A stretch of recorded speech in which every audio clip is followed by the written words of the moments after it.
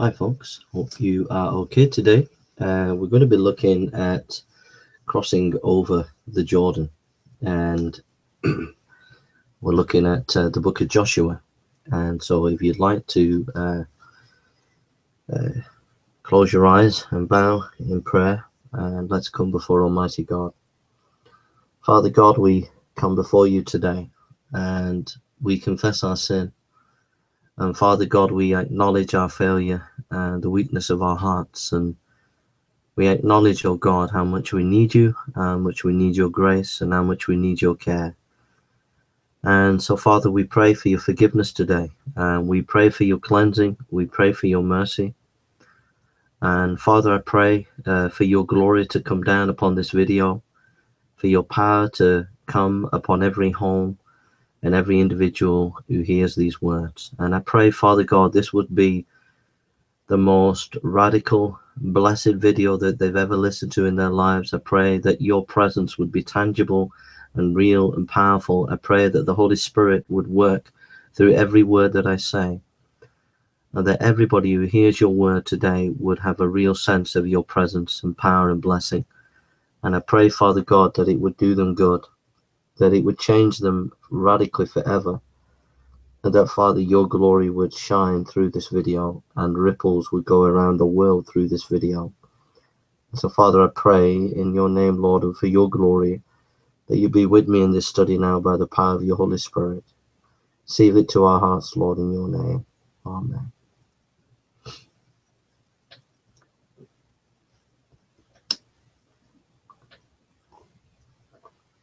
Okay, if you'd like to turn to Joshua chapter 1. Joshua chapter 1. It says, Now after the death of Moses, the servant of the Lord, it came to pass that the Lord spoke unto Joshua the son of Nun, Moses' minister, saying, Moses, my servant, is dead. Now therefore arise, go over this Jordan, thou and all this people, unto the land which I give to them, even to the children of Israel. Every place that the sole of your foot shall tread upon, that have I given unto you, as I have said unto Moses, from the wilderness and this Lebanon, even unto the great river, the river Euphrates, all the land of the Hittites, and unto the great sea towards the going down of the sun, shall be your coast. There shall not any man be able to stand before thee all the days of thy life. As I was with Moses, so I will be with thee. I will not fail thee, nor forsake thee. Be strong and of good courage, for unto this people shalt thou divide for an inheritance the land which I swore unto their fathers to give them. Only be thou strong and very courageous, that thou mayest observe to do according to all the law which Moses my servant commanded thee. Turn not from it to the right hand or to the left, that thou mayest prosper whithersoever thou goest. This book of the law shall not depart out of thy mouth, but thou shalt meditate day and night, that thou mayest observe to do according to all that is written therein. For then thou shalt make thy way prosperous, and then thou shalt have good success. Have I not commanded thee? Be strong and of good courage. Be not afraid. Be not afraid, neither be thou dismayed, for the Lord thy God is with thee, wheresoever thou goest.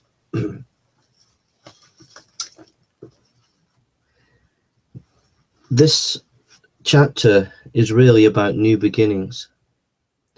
Sometimes in history, a historical event happens that brings a new beginning. We think of the Berlin Wall. When the Berlin Wall came down, it gave a new beginning for East and West Germany. We think of new beginnings not only nationally, but in our local churches.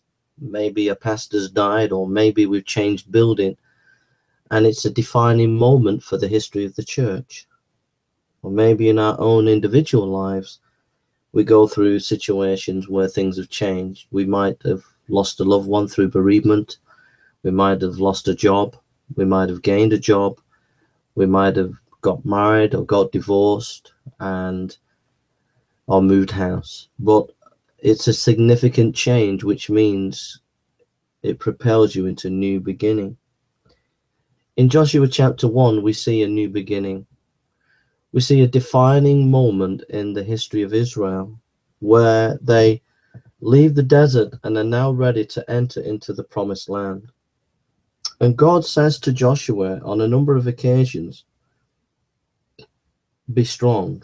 If you turn to Joshua chapter 1, verse 6, be strong and of good courage, for unto this people shalt thou divide for an inheritance the land which I swore unto their fathers to give them. Then if you turn to Joshua chapter 1, verse 9, it says, have I not commanded thee, be strong and of good courage? Be not afraid, neither be thou dismayed, for the Lord thy God is with thee wheresoever thou goest. Then if you turn to Deuteronomy 31:23, this is just before Moses is about to die. Before he dies, he says these words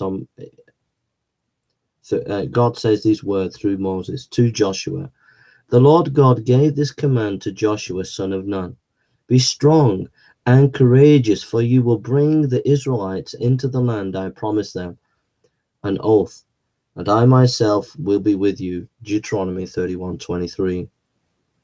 What's interesting, if you count how many times the Lord says to Joshua, be strong and courageous, it's about 6 times. 3 in Joshua chapter 1, and I think 3 in Joshua chapter 31, Deuteronomy 31. But at least 5 times God says to Joshua, be strong and courageous. Now you might turn around and say, well, Jason, it's okay you're saying that I've got to be strong and courageous, but you know something, Jay? When I look to the future, I don't see a bright future for myself. I feel weak. I feel that I haven't got the resources. I feel that things are perhaps going to go bad for me next year. Maybe I'm looking for a job and I don't think I'm going to find a job next year. Maybe you're single and you don't think you're going to have a relationship in the new year, or whatever it is. Something has gone wrong and you're thinking that in the coming year it's going to be like that. And Joshua had bigger problems than you. Joshua had to lead 3 million people. 3 million people he had to provide their food and their resources. On top of that, he had to go over Jordan River. Now at that time, Jordan River was at full tide. And so even if you had an army, you couldn't really cross that river. Then if you did cross the river, you had 7 nations to fight. You had 7 nations to deal with. You had an impossible situation. You had 3 million people to provide for. You had a river to cross, and then you had 7 nations to fight.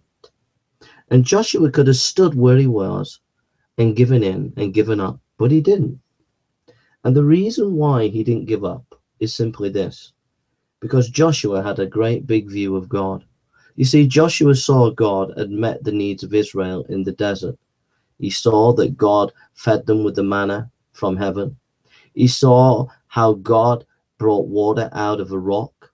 He saw how God led by the pillar of fire. He saw God at work, and he saw that his God was a great God. And so he went to do the Lord's will. God is a great God, and I think the thing for you and me today that we have to realize, if we're going to go across the Jordan in our lives, we've got to get a big vision of God. If you turn to Romans chapter 8, verse 37. Romans chapter 8, verse 37. Romans 8, chapter 8.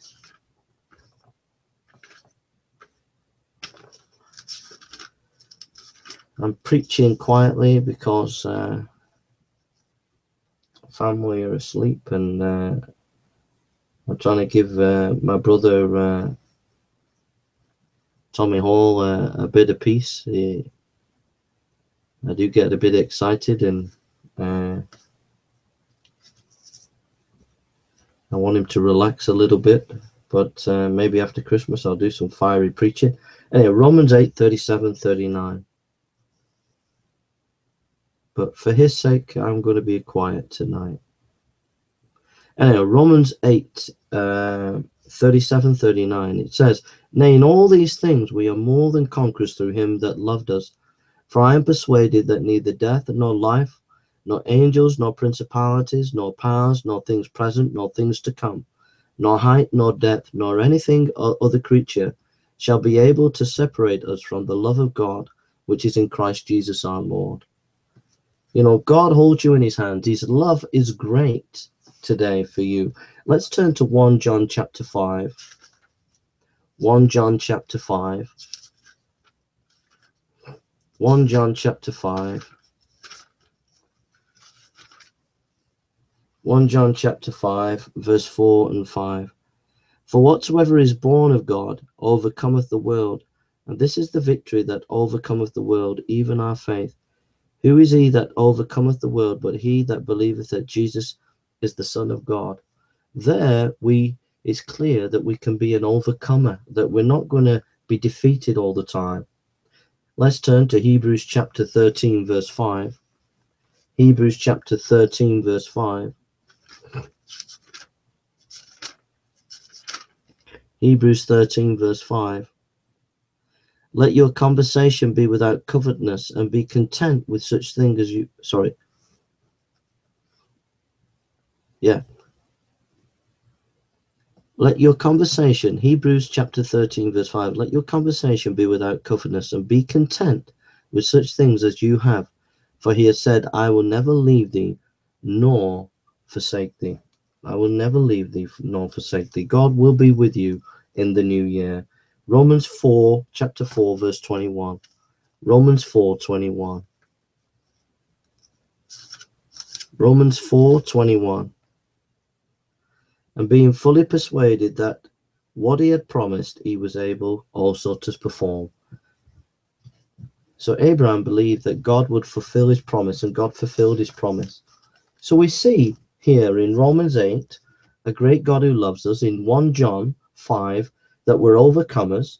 In Hebrews 13:5, that God will never leave us. And Romans 14:21, that God will keep his promises. And so as you go into the new year, realize that you can go over Jordan because you have a great God. You have a great God. And it's time you realized how great this God is. This God, if he can supply 3 million Israelites as they cross the Jordan, then can he not supply your need as you go into the new year? Okay, number one, my first point today. Number one, leave the graveyard and enter your new life. That's my first point. Leave the graveyard and enter your new life. Joshua chapter 1, verse 1 and 3. "Now after the death of Moses, the servant of the Lord, it came to pass that the Lord spoke unto Joshua the son of Nun, Moses' minister, saying, Moses my servant is dead. Now therefore arise, go over this Jordan, thou and all the people unto the land which I do give to them, even to the children of Israel. Every place that the sole of your foot shall tread upon, that I have given unto you, as I said unto Moses." Here in verse 1 and 3, we read about Moses. We read about that he's died. He's dead. And God is saying to Joshua, now go over into the promised land. You see, Joshua could have stayed where he was and cried and wept for Moses and thought to himself, I'll never go forward now. We've lost Moses. That's the end of us. And he could have stayed where he was, and that would have been the end of him. But he didn't. There's a time to weep, but then there's a time to get on with life. And he got on with life. He got on with the battle. He got on with crossing Jordan. And some of us today, we're kind of like this person. I'm going to describe, it's not a true story. It's a story that I've invented, but we're kind of like this person. Imagine a young woman, and she marries a man, and she's been married for 5 years. And then the husband dies. And as her husband dies, for the next 12 years, every day she goes to the coffin. She goes to the tomb. She goes to the graveyard. Every day For 12 years, she goes to the graveyard, she goes to the grave, and she weeps before her husband's grave. And that's all she does in her life, going to the grave and weeping at the grave of her husband. For 12 years, she does it. But in that 12 years, a man has fallen in love with her. And he's done a few chores for her, a bit of DIY. He's even made her some meals. And he's tried to show her kindness. After the 12 years, the man is outside the graveyard and he can see this woman, and she's there again, knelt down before the grave of her deceased husband. And it's raining and she's weeping before that grave. And the man outside the graveyard cries out, "I love you, come forth, come with me, I love you." Now she's got a choice. She can either stay in the graveyard still weeping, or she can get up and she can go out and live a new life with that man. And that's what some of us are like. Some of us keep going back to the graveyard, we keep going back to the tomb, and we keep weeping every day. But God has called us to a better life. He's called us to joy. He's called us to new blessings. But we still want to live in the graveyard and we still want to go to the tomb. But you know something, it gets even worse than that. Some of us are not only in a graveyard, we carry our coffin around with us. And as we carry that coffin around our neck, we always, every day, open that coffin and we look in and we see a heart there. And that heart has a dagger in it, and it's a broken heart. And we carry that broken heart in that coffin every day, and we open the coffin and we look at the broken heart and we weep. And that is a symbol of your life, your broken dreams, your broken relationships, brokenness, failure, pain, suffering. All the things that were important to you, dashed, destroyed, and you open the coffin and you look in and you see your broken heart and you weep. But God has not called you to that anymore. God wants you to bury that coffin. God wants you to bury it, and then he wants you to walk out of the graveyard. And you've got to bury it. Because if you don't bury that if you don't bury that coffin, it'll bury you. And God has called you to be sons and daughters of him. He's called you to a new life, to new future, new prospects, new hopes.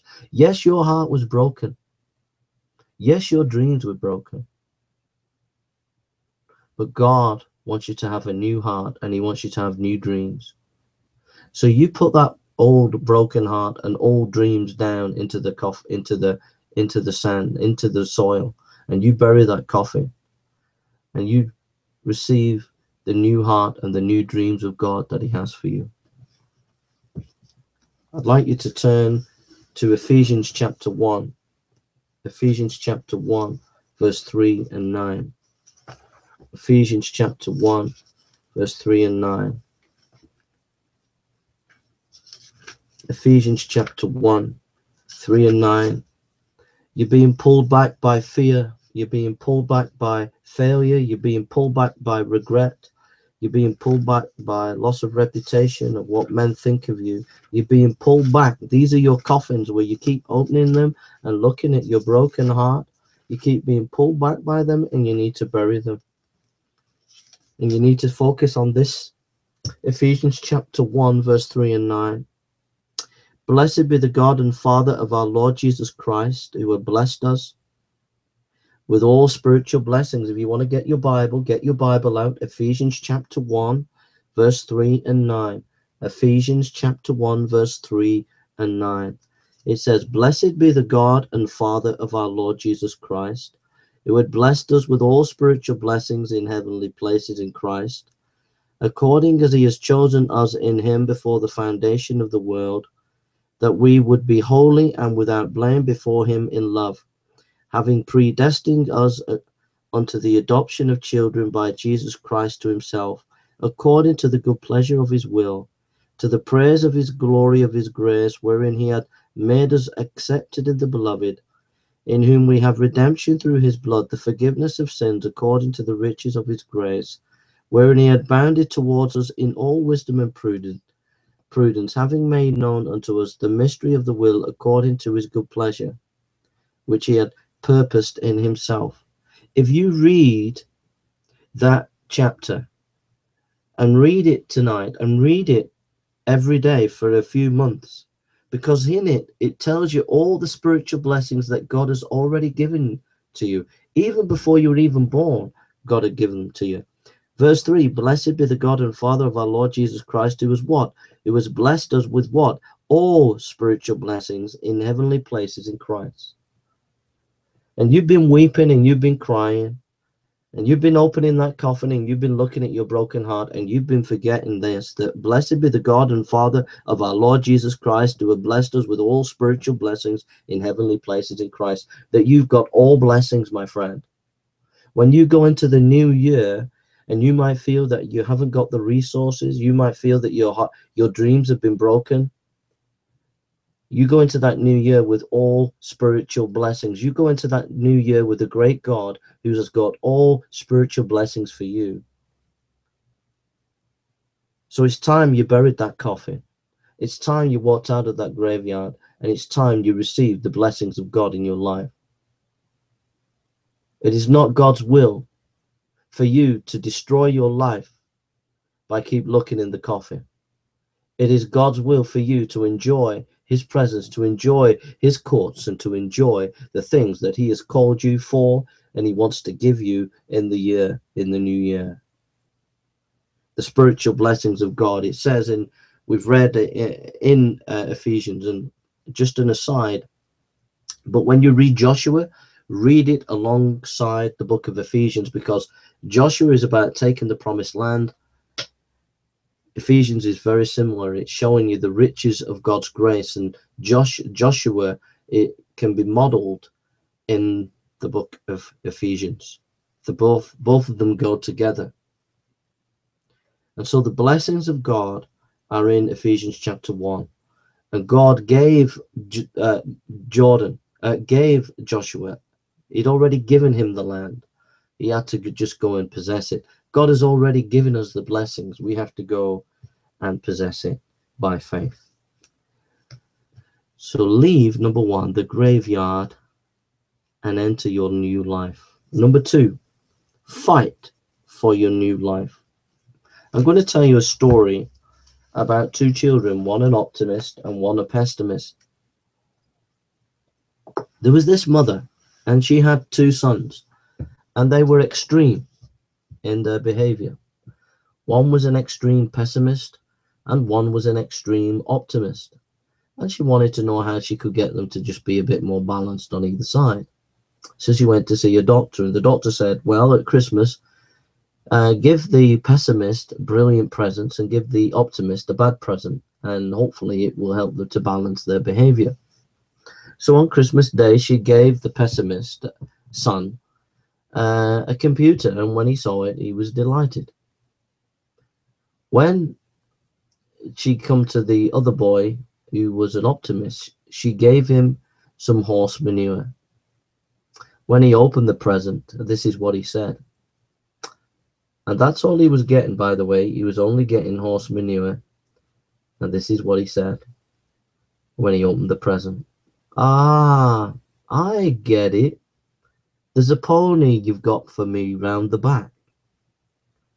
You see, if you're an optimist, you're always an optimist, no matter how dire the situation. And you know something? Too many of us are pessimists. Too many of us let our fears and our failures and our regrets dominate our future, where we don't think things are going to get better. And we have to be an optimist. And if we lose that optimism, that belief that God will always come through for us, we will be defeated before we start. How many boxers do you know or have seen that have gone into a boxing match expecting to lose? You don't get into a boxing match expecting to lose. You get into a boxing match expecting to fight and win. And if you don't have that mentality spiritually of fighting for the Lord, not in a physical way, but spiritually. If you don't have that mentality, then you've lost before you started. Let us turn to Ephesians chapter 6, verse 10 to 18. Ephesians chapter 6, verse 10 to 18. Ephesians chapter 6, verse 10 to 18. Notice that the Christian life is a battle. Notice in this passage, we are in warfare. We have to wage war on behalf of Almighty God. Ephesians chapter 6, verse 10 to 18. Finally, my brethren, be strong in the Lord and in the power of his might. Put on the whole armor of God, that you may be able to stand against the wiles of the devil. For we wrestle not against flesh and blood, but against principalities, against powers, against the rulers of the darkness of the world, against spiritual wickedness in high places. Wherefore take unto you the whole armor of God, that you may be able to withstand in the evil day. And having done all to stand, stand therefore having your loins girt about with truth, and having on the breastplate of righteousness, and your feet shod with the preparation of the gospel of peace. Above all, taking the shield of faith, wherein you shall be able to quench all the fiery darts of the wicked, and take the helmet of salvation and the sword of the Spirit, which is the word of God, praying always with all prayer and supplication in the Spirit, and watching thereon all perseverance and supplication for all the saints. You see, Paul sees that we're in a spiritual battle. We're against wickedness in high places, demonic forces that are trying to take us out. We're in a tremendous battle, and we have to be willing to fight spiritually. You've got to be willing to fight for your marriage. You've got to be willing to stand for your marriage. If your marriage is on the rocks, you've got to fight for it. Take time out. If you're busy, often marriages are failing because both partners are busy, and as you're busy, you don't get time to spend with each other, and you're getting stressed. So make sure that you spend time with your spouse. But your kids, you've got to fight for your kids. Make sure that you teach them the word of God. Make sure that you're praying for them. You've got to fight for your church. You've got to be willing to stand with your pastors, stand with the leaders, and go forward serving the Lord in your community. Nothing is ever achieved unless you're willing to fight for the Lord. Now, you might feel you would like to fight, but you don't feel strong. You don't feel that you can do it. Well, let's turn to a few scriptures that will encourage us to fight spiritually for the Lord's army. 2 Timothy chapter 1, verse 7. 2 Timothy chapter 1, verse 7. 2 Timothy chapter 1, verse 7. For God had not given us a spirit of fear, but of power and of love and a sound mind. God doesn't want you to be crippled. God doesn't want you to be crippled by fear. He wants you to go forward with boldness, knowing that he's with you.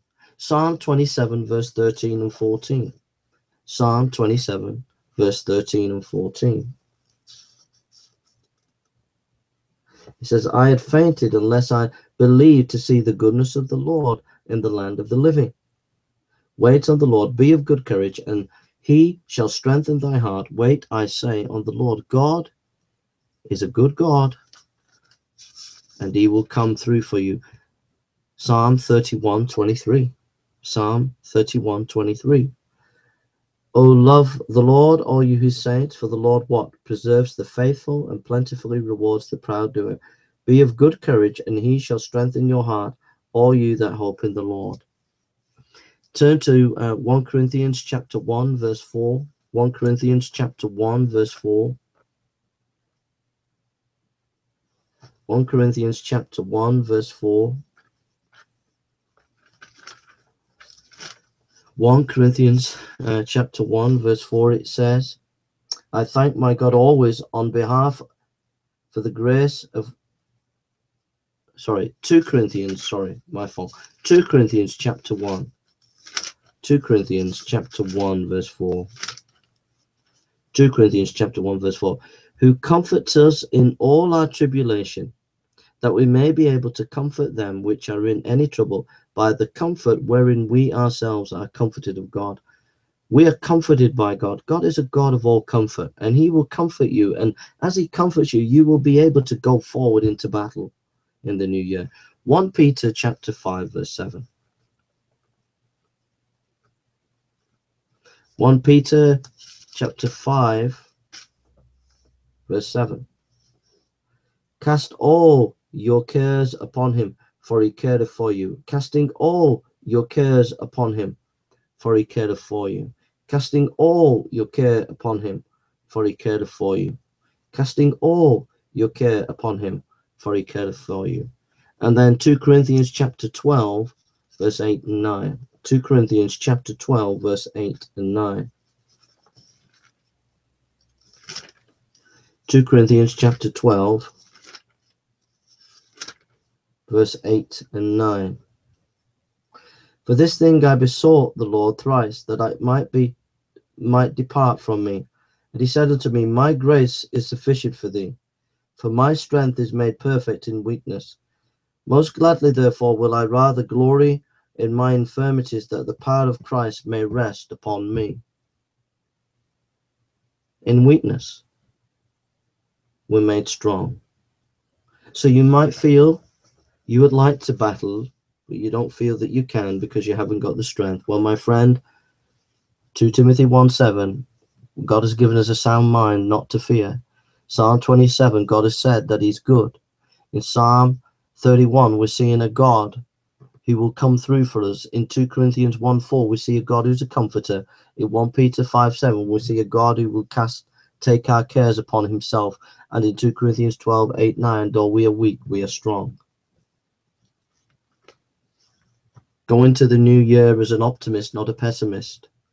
Go into the new year believing as you go over the river Jordan of your life, that God is with you, that God will back you up, that God will give you strength, that God is a good God and he loves you and he will be with you and he will take care of you and you will win the battle of life. Put the whole armor of God on, the truth of the word of God, the sword of the Spirit, the word of God, the helmet of salvation. Put all the spiritual armor on that God has given you. Faith, have faith, prayer, intercession. All these things God has given us to do, that we go into battle knowing that God is with us, that God is a great God and will supply every need that we have. So, number one, we get out of the graveyard and enter into our new life. Number two, we fight for our new life. And number three, we be equipped in your new life. Let's turn to Joshua chapter 1, verse 7 and 8. Joshua chapter 1, verse 7 and 8. Joshua chapter 1, verse 7 and 8. Only be thou strong and very courageous, that thou mayest observe to do according to all the law which Moses my servant commanded thee. Turn not from it to the right hand or to the left, that thou mayest prosper whithersoever thou goest. This book of the law shall not depart out of thy mouth, but thou shalt meditate therein day and night, that thou mayest observe to do according to all that is written therein.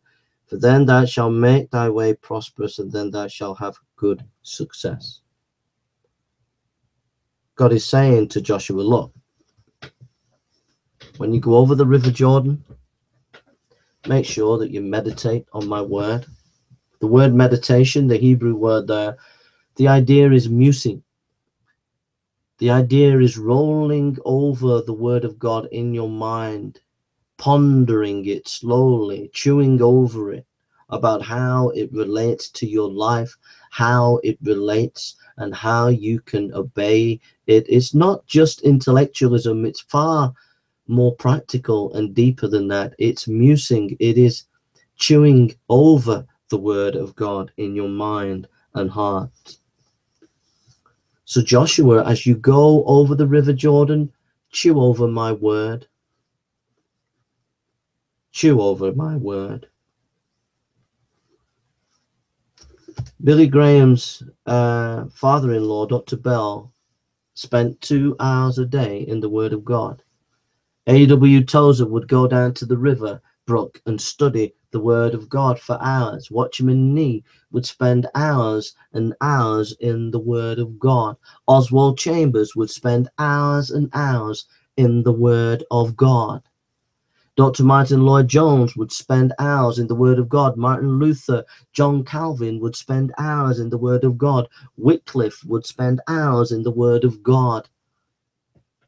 William Tyndale would spend hours in the word of God. The early church fathers were absolutely soaked in the word of God. John Chrysostom, Athanasius, my friend, all the great servants of the Lord throughout history were people who were soaked in the word of God. Nobody achieved anything great for the kingdom in the history of the church unless they were people who were men and women soaked in the word of God. And my friend, that's what you need to be in this new year. You need to soak yourself in the word of God. You need to be saturated this year with the word of God. If you're going to enter into your new life in this coming year, you've got to be equipped. And the only way to be equipped is to be soaked in the word of God. Let's turn. I'm using the King James here. The NIV's not got a good translation for one or two of these verses here. But 1 Peter chapter 2. Turn to 1 Peter chapter 2, verse 2. Using the King James. 1 Peter chapter 2, verse 2. 1 Peter chapter 2, verse 2. It says, as newborn babes, desire the sincere milk of what? Of the word, that you may grow thereby. If you're a young believer, you've got to desire the sincere milk of the word. Just as a baby needs milk, so you, when you're born again, need the milk of the word of God to grow. My friend, as a young believer, get into the word of God. Let's go to Job 23:12. Job 23:12. Job 23:12. It's just before the Psalms. Job 23:12.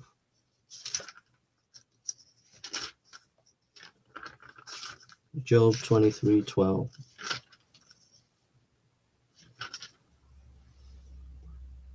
Neither have I gone back from the commandments of his lips. I have esteemed the words of his mouth more than my necessary food. This is Job concerning the word of God. The word of God was like food to him, precious. Psalm 119, verse 11.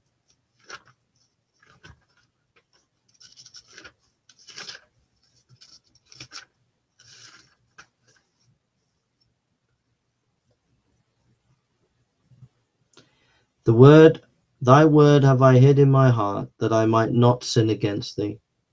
Thy word have I hid in my heart, that I might not sin against thee. Psalm 1. Let's look at Psalm 1.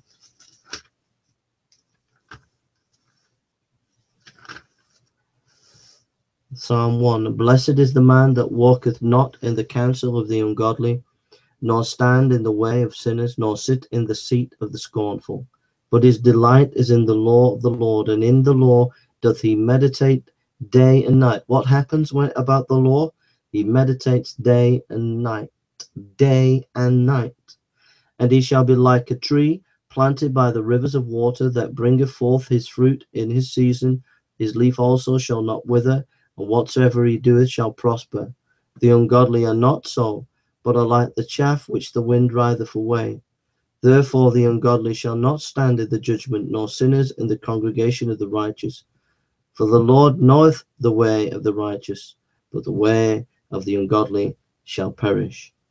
Here in the psalm, the success of the psalmist's life is all concerning the meditation of the word of God. As we meditate on that, we become like a tree planted in rivers of water in the desert. We could look at Psalm 37, verse 31, Psalm 119, verse 97, and Jeremiah 15:16. These are other scriptures that teach us about the word of God. But You need to ground your marriage in the Word of God. As a couple, you need to be in the Word of God together, studying the Word together, praying together, reading and devotionally the Word of God together, and obeying the Word of God together. Whatever the Word of God says, as a couple, you need to obey it. But also, you need to be teaching your children, your grandchildren, the Word of God. In ministry, as leaders and leadership team, pastors and elders, you need to be teaching the Word of God to each other so that you're grounded in it. And as a church, you need to be studying the Word of God. You need to be in the Word of God.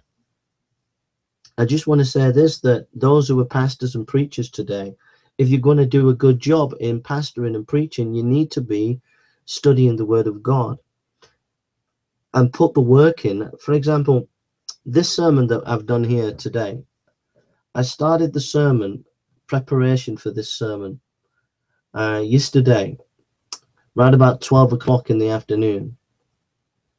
So at 12 o'clock in the afternoon, I started studying this passage, and I didn't finish the studying of it until about 10:30 in the evening.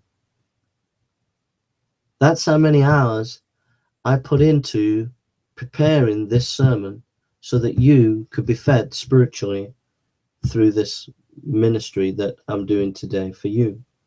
I prepared the sermon and I preached it at my local church this Sunday morning, and I'm preaching it again in the evening. But what I'm saying is, if you're going to be a pastor, if you're going to be a preacher, if you're going to be an elder who's ministering the word, you need to be studying that word and getting new material, allowing the Holy Spirit to teach you the word of God. But you need to be digging the word of God. It takes about at least 8 hours or more to prepare a good sermon. Now, I believe that God can give you a sermon by the power of the Holy Spirit in a second. You can be preparing a sermon, get into the pulpit, and the Holy Spirit will give you a new sermon. The Holy Spirit can do that. He is powerful, and he does do that. But also the Holy Spirit blesses hard work. And you can't download unless you upload. You can't receive from the Holy Spirit unless you're uploading the Word of God. And as you're soaked in the Word of God, as you're soaked in the Word of God,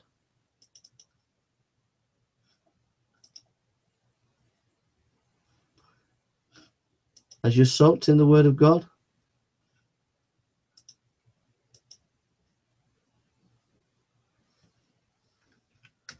just be 1 second.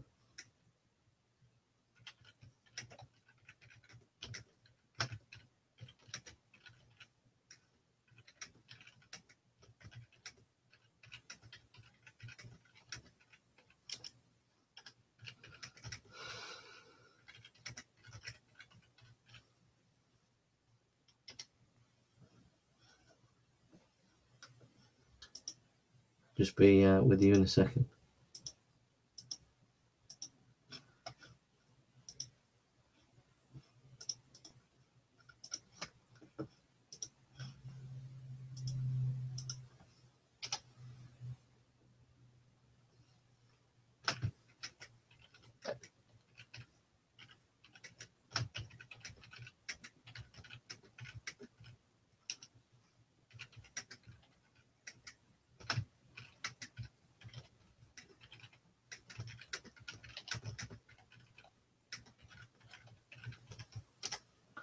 So I'm just getting on, just sending an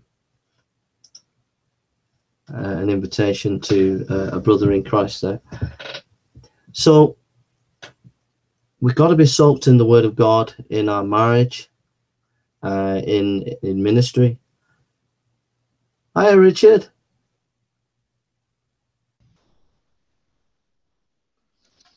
Hello, Jace. You alright, mate? How you doing? You okay? Yeah, I had to kill my Skype a second because Okay. it kills my connection else. It's good to be with you, mate. And you, buddy, how's it going? Okay, thanks. I'm just going to finish this off, and then I'll leave it to you to share your thoughts on what I've said. Is that okay, bro? Yeah, okay. I'll shut up a minute. I'll just finish off what I was saying, and then I'll just recap. It'll only take 5 minutes, maybe 10 at the most, and then I'll just and then I'll just ask you what your thoughts of what I've said, or if you want to share something. Is that all right? Sure, mate. Yeah, because I'm just coming in, so I don't know what you've been talking about yet. So I'll listen to what you have to say for a bit. So, guys, I was just saying that as we go over the River Jordan, Joshua was given the command to go forward and to meditate on the Word of God. And the word meditate, the idea is musing. We chew over the Word of God. We soak ourselves in the Word of God. And if we're going to be successful, we've got to be soaked in the Word of God, as in our marriages, or in our children, in our ministries, whatever we're doing. Let's be soaked in the Word of God. Now, we come to the end now, and I just want to look at two scriptures. So we'll look at Colossians chapter 3, verse 1 and 10. Have you got a Bible, Richard? Richard? Yep, sorry, I'm here. Sorry about that. Have you got a Bible? Yeah, what was it? Colossians? Could you read Colossians chapter 3, verse 1 and 10? Just a second. Let me just reach my Bible. 1 second.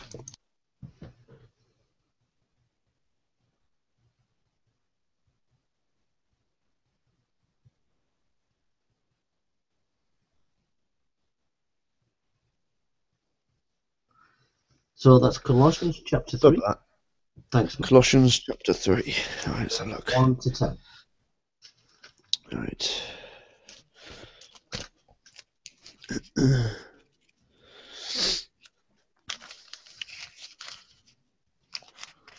Where am I? Galatians. Where am I to? It's Colossians before Galatians, isn't it? I think. Corinthians. It's after Philippians and before 1 Thessalonians. Right. Here we go. Right.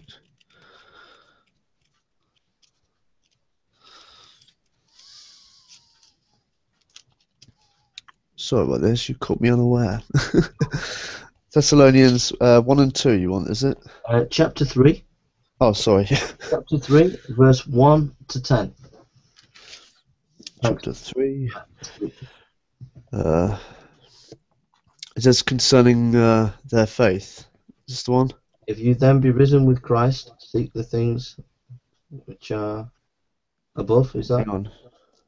No, I've got Colossians? wherefore when we could go no further. Was it 3 verse 10, did you say? Colossians chapter 3. Yep. Oh, Colossians. Oh, I went to Thessalonians. There you go. It's a bit late for me, you know. Colossians chapter 3, mate. Verse Sorry 1. about that. Right, Colossians. Right. Praise God. Colossians chapter 3, verse 1. If you then, being risen with Christ, seek those things which are above, where Christ sitteth on the right hand of God, set your affections on things above, not things on the earth. For ye are dead, and your life is hid with Christ in God. When Christ, who is our life, shall appear, when shall ye also appear with him in glory? Mortify therefore your members which are upon the earth: fornication, uncleanness, inordinate affections, evil conception. What does it say? Conceptions, and convention. What does it say? Covetousness. Where am I to? Which is idolatry. For which things sake the wrath of God cometh on the children of disobedience, in which you also walked sometime when ye lived in them. But now you also put off these anger, wrath, malice, blasphemy, filthy communication out of your mouth. Lie not to one another, seeing that ye put off the old man with his deeds. That's good, isn't it? And have put on the new man, which is renewing in knowledge after the image of him that created him. Thanks, Josh. So, put off the old man, walk in the new man, walk in the spiritual blessings. It says in verse 10, have and have put on the new man, which is what? Renewed in knowledge after the image of him that created him. So stop living in the past, stop living in the old life, but move now into the new life that Christ has for you. And then one more passage, Philippians chapter 3, verse 12 to 14. Philippians chapter 3. Philippians chapter 3.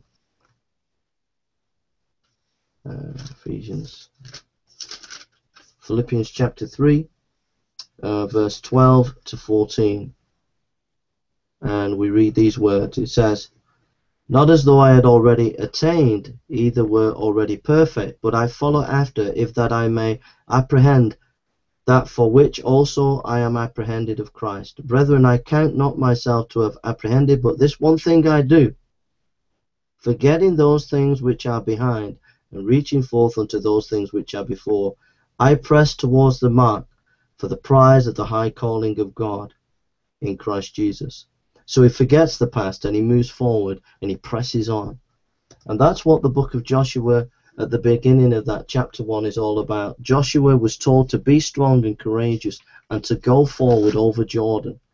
And you can go over Jordan in your life today, no matter what you're facing, no matter what troubles you're facing, no matter what pain, what difficulty, whatever you're going through at this moment in time, you have a great God and you've got a great future. So you go over that Jordan of life and you get on with it and leave the past behind.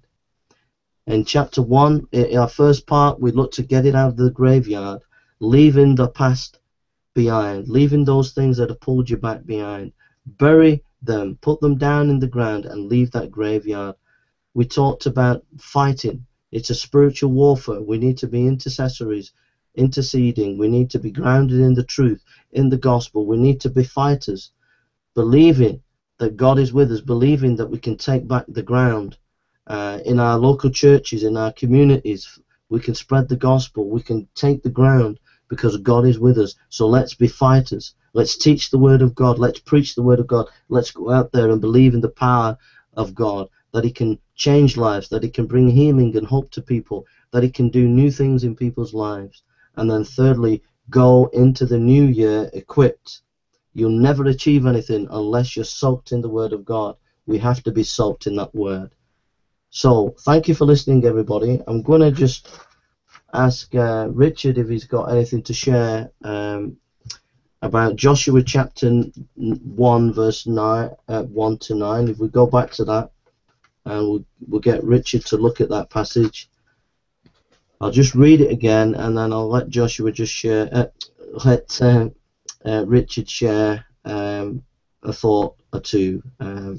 So Joshua chapter 1 verse 1 to 9. It says, "Now after the death of Moses, the servant of the Lord, it came to pass, the Lord spoke unto Joshua the son of Nun, Moses' minister, saying, Moses, my servant is dead. Now therefore arise, go over this Jordan, thou and all this people, unto the land which I do give to them, even to the children of Israel. Every place that the sole of your foot shall tread upon, that have I given unto you, as I said unto Moses, from the wilderness and this Lebanon, even unto the great river, the river of Euphrates, and all the land of the Hittites, unto the great sea, towards the going down of the sun, shall be your coast. There shall not any man be able to stand before thee all the days of my life. As I was with Moses, so I will be with thee, and I will not fail thee nor forsake thee. Be strong and of good courage.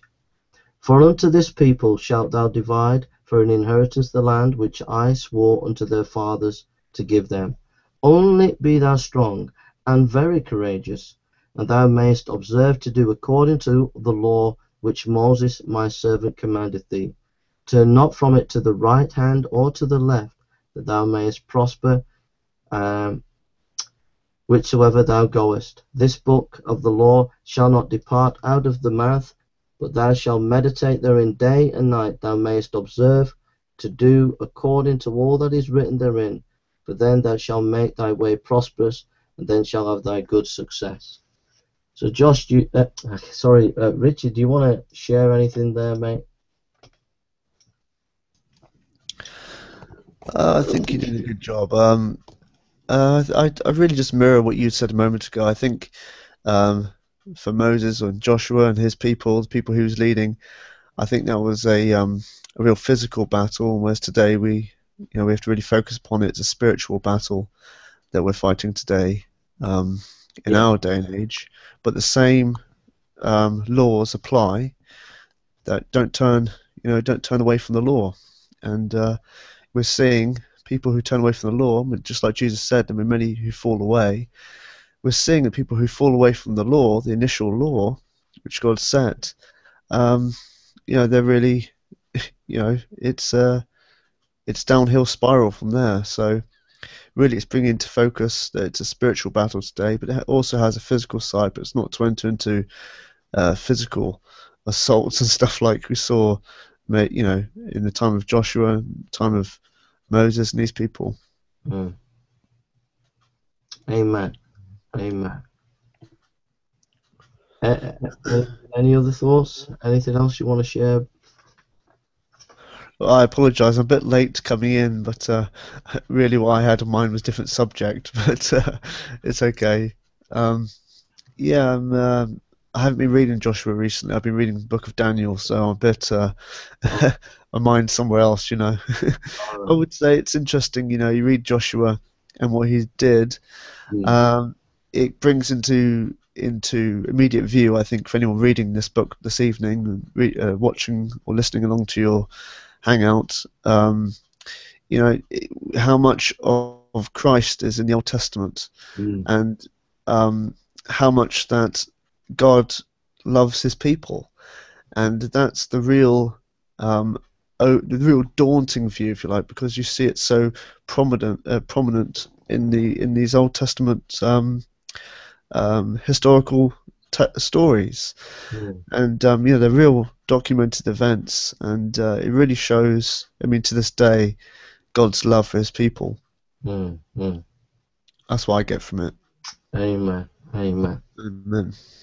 I think for me, what I got out of this is the greatness of God. Is how we can get pulled down by whatever negativity is coming around us, whatever that might be, and it pulls us down, and that can go on for a long time.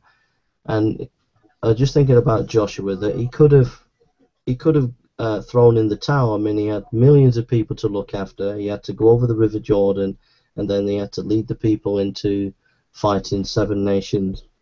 But yet, he really believed in a great God, and God looked after him. God supplied him and the people's needs.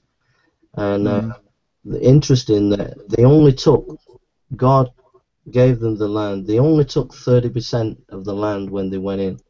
The other 70%, they just started to relax and chill out and didn't take the rest of the land. And that's like us. God has given us so much spiritual blessing, so much, but we leave ourselves poorer because we're not willing to dive into and plunge into what God has for us, and we settle for only a little when we can really press into God and really know more of him and more of his ways. So I'd encourage people next year, do it now, but to press into God and to discover the plans, the purposes that he has for you through his word.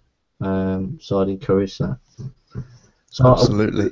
I'm going to close in prayer, but before closing prayer, how are you doing, Richard? It's good to hear you, bro. Oh, thanks. Yeah, I'm doing good. Cheers. And you're sounding good as well. I just a thought come to mind. You speak about God delivering his people and being led by Joshua. Joshua's name means that Jesus saves, and that's again, it's just a nice little thing to dwell upon. Amen. Amen. So everybody who's going to hear this video, are you going over the Jordan, or are you just going to sit down? You got to go over that Jordan. Forget the past now. Don't let anything negative pull you back. Go for it, 100% for God in this year. So should we have a prayer time, Josh? Sorry, Richard. Yeah. Should we have a prayer time together? Just pray for whatever we feel led to pray for, and maybe. Yeah, I think we need to pray, for people to not become, like you say, satisfied with thinking this is all God's got for you. God's got so much in view for people, and it's the blessings that people want God, but they become comfortable where they are, and when things come, when the wind comes blowing and knocks them down a bit, they can lose sight. But it's keeping your eye on God, and I think it's these people we need to pray for. People who feel like maybe they're a bit disconnected from God. Maybe they need to be brought back to where God wants them to be and where they should be, because that's where the blessing is, right with the Lord. Amen. But just feel free to pray then, Richard, and we'll just pray. Well, Lord, we're here tonight with Jason. I thank you, Lord. It's good to speak to my a brother in Christ. It's good to speak to people of like-minded, steadfast position. And Lord, here we are together, Lord, and we've just been thinking about Joshua and how you led him, and he was used as your instrument, Lord, to move your people, Lord, to where you want them to be. We pray, Lord, that you'll use us, Lord, to encourage people, to feed the flock, also to plant seeds, Lord, and get involved in harvesting too. And we're happy, and we're full of joy, Lord, wherever you put us, Lord.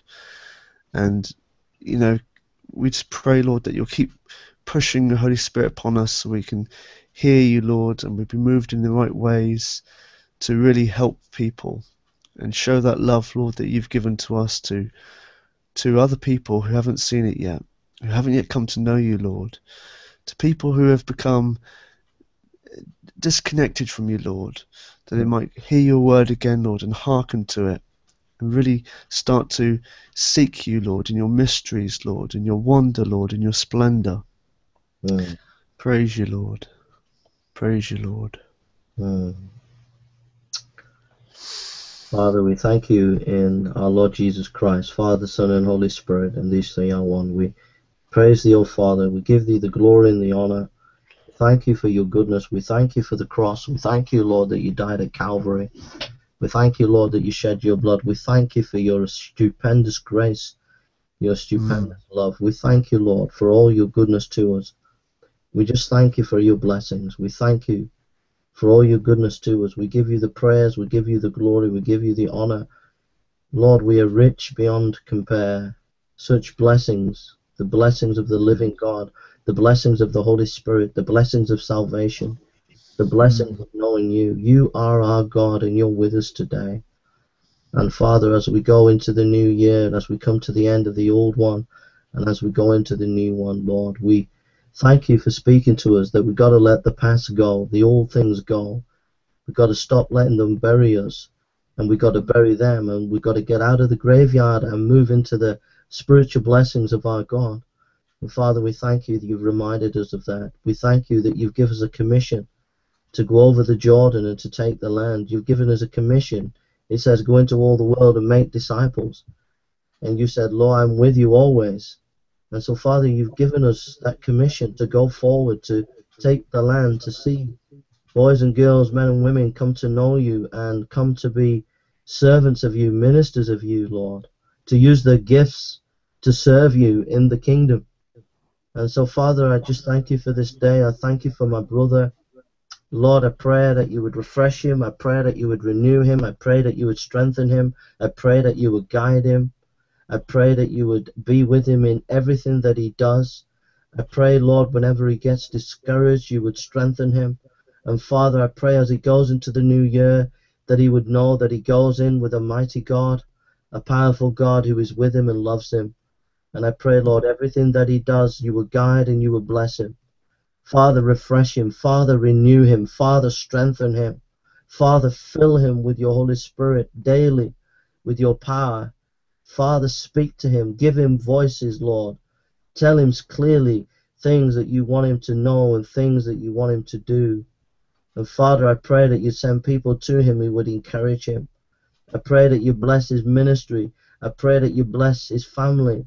And I pray, Lord, that you would just bring comfort and healing tonight in his life. Father, refresh and renew him. And we pray this for our brothers and sisters today. And Father, we just pray for all those on the internet that we know, that those who claim the name of Christ, we pray for each one that they would grow in you, each one that they would be strong in you, each one that they would follow you, each one that they would look to you, the great and living God. And Father, we pray for our enemies and those who would try to pull us down. We pray that you would bless them. We pray that you would surround them with your mercy. We pray that they would come to know you and trust in you as their Lord and Savior. We pray, Lord, for each brother and sister who are trying to serve you on the internet, that you would bless their ministries, that, Father, they be guided and blessed by you, that we would see souls saved and people born again, people coming to know you as Lord and Savior, people that were healed in mind and body, people restored in the living God, restored and renewed. Those lives that have been robbed by the devil will be taken back and renewed in you, Lord, and given a new life, that they are new creatures in you, Lord. And so, Father, we pray for the anointing of your Holy Spirit to fall upon the YouTube and upon every Christian who runs the YouTube channels, Lord. And we pray for a mighty outpouring of your Holy Spirit. We pray for revival and power upon those YouTube channels. We pray, Father God, for mighty blessing. We pray for unity, that we would work together, that we would stand together, that we would be united. We pray that we would walk in the Holy Spirit and in the fruit of the Spirit. We pray that we will be guided by the Spirit. We pray that we would hear what the Spirit is saying through your word. We pray, Lord, that we would hear. We would have ears to hear when to make a video, when not to make a video, who to talk to, who not to talk to. Yes. We pray that everything that we do would be for your glory. That we would go into the new year, whatever video we ever make, all of us, it would be for your glory. That it would be for your honor. Because there is a heaven and there is a hell. People will go to hell and they will be tortured forever because they rejected the mighty living God. And Father, this is serious business. And we're not here to play games. We're here to bring glory to your name. We're here to bring honor to you. And so, Father, we pray that every video that Richard has made, everything that he does in the future, and that goes for every one of us, Lord, that you would use it to rescue people from the dominion of darkness and bring them into the light of Christ. And so, Father, we ask for your blessing. We ask for revival amongst YouTube, amongst the internet, amongst your people. That we would be renewed and that we would cross the Jordan and that we would take the land in the name of our Lord Jesus Christ and for his glory, because we know that we go forward. Even though we go forward in weakness, we go forward with a mighty, powerful God. We go forward in the power of the Holy Spirit. We go forward in the name of Jesus. We go forward as victorious people today. We will not let darkness pull us down. We will not let depression pull us down. We will not let nothing pull us down. We will go forward in the light of the Lord. Yes, Lord. We are surrounded with his light. We are surrounded with his blessings. All things work together for good to them that love God. We are adopted into the family of God. God is our Father, and we are his children. And as his children, we can come to you, and we can cry, Abba, Father. And Lord, all things are well. We might not have all that we would want, but we have everything that we need. You supply all our needs. We pray for the persecuted church in Syria, in Iraq, and around the world today. And we pray for every one of those who have been persecuted, that you will give great comfort to them and help them, Lord.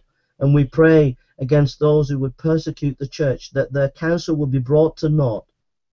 That, Father God, you would tear apart any forces that would try to destroy your little lambs.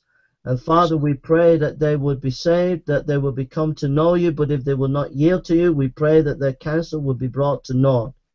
And so, Yes. God, we pray, protect your little lambs. We pray that you would protect them. Oh God, roar in this new year. Roar as you come and do your work in this world, Lord. Show this world that you are King. Show this world that you are God.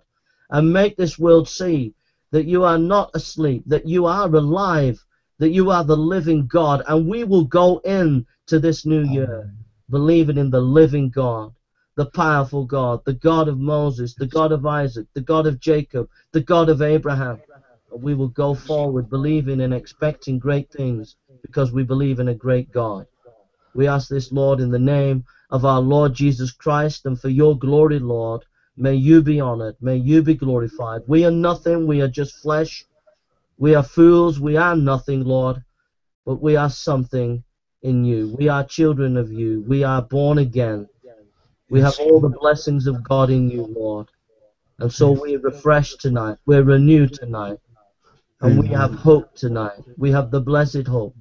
And we have the hope of a good God who will meet every need as we go into the new year. Yes, We ask Lord. these things, Lord, and may you be honored now, each day in our lives. We will cross that Jordan and we will never look back again. We will never look back at our failures. We'll never look back at the darkness. We'll never look back at the broken dreams. We're going to look forward to the new hope, the new future that you have for each one of us. And we're going to do valiantly for our God. In the name of our Lord Jesus Christ. Amen. Amen. Praise God. Hallelujah. Praise God. Amen. Praise. So what you Amen. Oh, it's Christmas, Richard. Are you with the family? Sorry, mate. Can you repeat? Sorry, I didn't hear that last thing you What said. are you doing at Christmas? Are you having Christmas dinner or anything or? Um, I think we're having. I'm going to my mother's house and we're gonna have a turkey. I think she's cooking, so that'd be nice. Oh, good, good. Yeah, Pray, love Christmas dinner. pray for me. I've got to organise the Christmas meal for our church, and we've got 3 turkeys being cooked at 3 different places. Gosh. I'm going to try and Wow. coordinate 3 turkeys from 3 different directions of Manchester and get them there Oh on time. gosh. Are you cooking all three? No, no, no. There's one being cooked where I live. But Yeah. there's one I've got someone's cooking in the church, and then we've got a guy who I've only met twice, but is connected to the church, and he's cooking the turkey. I don't know where he lives, so I've got to get the turkey to the guy, who I don't know where he lives, and then hopefully he's cooking his, and we can You get can be a delivery man. yeah, yeah. And I've got and at the same time as I pick up these turkeys and get them to the church, well, hopefully someone will pick one of the turkeys and I'll get 2. Yeah. I'll pick up a lady, which will be like, that'll take an hour, and I've got to pick up another person, which will take about 20 minutes, so it's going to be a busy day. Gosh. You got your plan set out. And we've got someone cooking the veg. I got my uncle coming down helping cooking, and yeah, I'm wrapping presents up for little kids who were coming on Christmas Day as well, so Oh, lovely. Oh, wonderful. That's great. so it's good for me, it keeps me busy, so Yeah, that's the best way. To keep busy. yeah. You're blessing a lot of people, so that's brilliant. So I don't know if I'll talk to you before then, but if I don't talk to you, have a good Christmas, and I hope to catch up with you, Richard. We should do more of this, mate. We should spend time praying more and Certainly. Yes, absolutely. and keep away from the drama of these. We won't mention. No, don't mention. This is more refreshing than getting in the Word and being together, isn't it, mate? Well, this is what it's all about. I mean, it's coming together and enjoying the Lord. I mean, there's nothing better. I mean, nothing compares to this. Yeah. And people watching this or listening to this, as it were, you know, this is, you've got to experience enjoying the Lord. I mean, this is what it's all about. God's made us to enjoy Him, and Mm. there's so much joy in the Lord. I mean, nothing compares to this. This Yeah, is what it's all about. yeah, Having communion with your brothers and your sisters, praying together, focusing on the Word, gaining knowledge of the Lord through His Word. It's a joy beyond compare. It really is, and it's a privilege to be here with you, Jason. It's lovely being with you, and I've really enjoyed, even though I've been here for a short time. You'll have to give me a heads up next time you're gonna do it, and I can get my Bible open and start really getting down into it with you. That'd be a really good thing to do. Definitely. Next time I come on, I'll send you a link, mate. Cheers, that'd be brilliant. All right, mate. I'm going to go. I want to thank everybody who will listen to this, who is listening. There's only a couple of people, but there will be more, I think, over the coming few days to watch the video. And I just want to thank people who are going to listen to it. I want to thank Richard for coming and sharing. It's been great. I've really enjoyed it. So thanks, everybody. It's better to be in the Word of God than these silly hangouts where we're arguing, going round and round the houses with people who were just really, at the end of the day, not really interested. This is much better to get into the Word and pray together. We'll achieve more. So, Richard, thanks a lot, mate. I'm going to go and make myself a cup of tea, and God bless you. And if I don't see you before Christmas, I'll definitely send you a link after we're doing the study, yeah? Cheers, will do. Have a merry, blessed Christmas, Jason. You too, bro. God bless. Thanks for coming, mate. God bless. God bless. Bye. Bye.